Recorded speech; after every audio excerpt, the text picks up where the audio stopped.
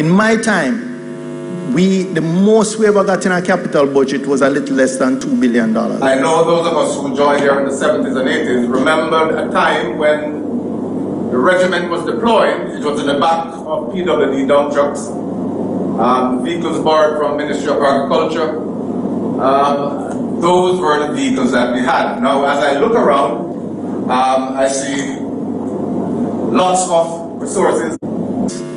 The Ministry of National Security under Minister Chang has got as much as $20 billion in 1 year, 10 times the maximum I ever got.